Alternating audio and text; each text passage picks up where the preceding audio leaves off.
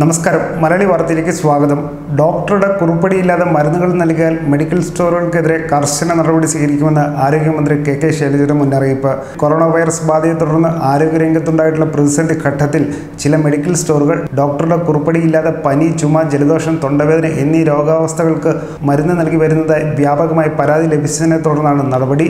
ഇത് ഗുരുതരമായ ആരോഗ്യ പ്രശ്നങ്ങൾ സൃഷ്ടിക്കുമെന്നുള്ളതിനാൽ ഇത്തരം വ്യാപാരികൾക്കെതിരെ കർശന നടപടികൾ സ്വീകരിക്കാൻ ഡ്രഗ്സ് കൺട്രോളർക്ക് നിർദ്ദേശം നൽകിയതായി മന്ത്രി വ്യക്തമാക്കി. ഓൺലൈനായി മരുന്ന് വിൽപ്പന നടത്തുന്നത് നിയന്ത്രിക്കണമെന്ന് ആരോഗ്യമന്ത്രി കഴിഞ്ഞ ദിവസം പറഞ്ഞിരുന്നു. കേന്ദ്രത്തിന്റെ ഇടപെടൽ ഇതിനാവശ്യമാണെന്നും സംസ്ഥാന സർക്കാരിന് മാത്രമായി നിയന്ത്രണം ഏർപ്പെടുത്താനാവില്ലെന്നും മന്ത്രി ചൂണ്ടിക്കാട്ടിയിരുന്നു. അതേസമയം സംസ്ഥാനത്തെ പ്രത്യേക സാഹചര്യം പരിഗണിച്ച് അവധിയിലുള്ള ഡോക്ടർമാർ ഉൾപ്പെടെയുള്ള ജീവനക്കാർ അടിയന്തരമായി ജോലിയിൽ തിരികെ പ്രവേശിക്കണമെന്നും ആരോഗ്യമന്ത്രി അഭ്യർത്ഥിച്ചു. അവധിക്ക് വ്യക്തമായ കാരണങ്ങളില്ലാത്തവരെല്ലാം ഉടൻ തന്നെ ജോലിയിൽ പ്രവേശിക്കണം. പ്രാഥമികാരോഗ്യ കേന്ദ്രങ്ങൾ വൈകിട്ട് 6 മണി വരെ പ്രവർത്തിക്കാനും നിർദ്ദേശം നൽകി. കൂടുതൽ ഡോക്ടർമാരെ താൽക്കാലികമായി നിയമിക്കും. കേരളം ഒന്നടങ്കം COVID-19-നെതിരെ ശക്തമായ പ്രതിരോധ പ്രവർത്തനങ്ങളാണ് നടത്തുന്നത്. ഈ അവസരത്തിൽ എല്ലാ ആരോഗ്യ പ്രവർത്തകരുടെയും കൂട്ടായ പ്രവർത്തനമാണ് ആവശ്യമെന്നും മന്ത്രി വ്യക്തമാക്കി. അതേസമയം കൊറോണ വൈറസ് ബാധ സാമൂഹിക വ്യാപനത്തിലേക്ക് നീങ്ങാനുള്ള സാഹചര്യത്തിൽ അതീവ ജാഗ്രത തുടരാനും അതിനായി പ്രത്യേക സമിതി രൂപവൽക്കരിക്കാനും മന്ത്രിസഭാ യോഗം തീരുമാനിച്ചു.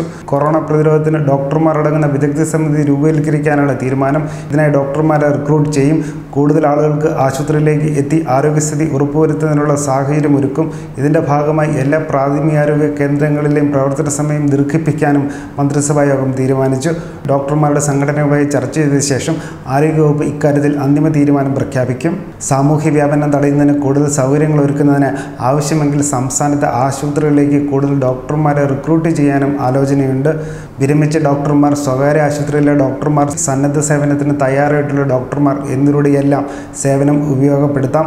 ഇക്കാര്യത്തിൽ തദ്ദേശ സ്ഥാപനങ്ങൾക്ക് തീരുമാനമെടുക്കാനും മന്ത്രിസഭാ യോഗം അനുമതി നൽകി. ന്യൂസ് ഡെസ്ക് മലയാളി വാർത്ത.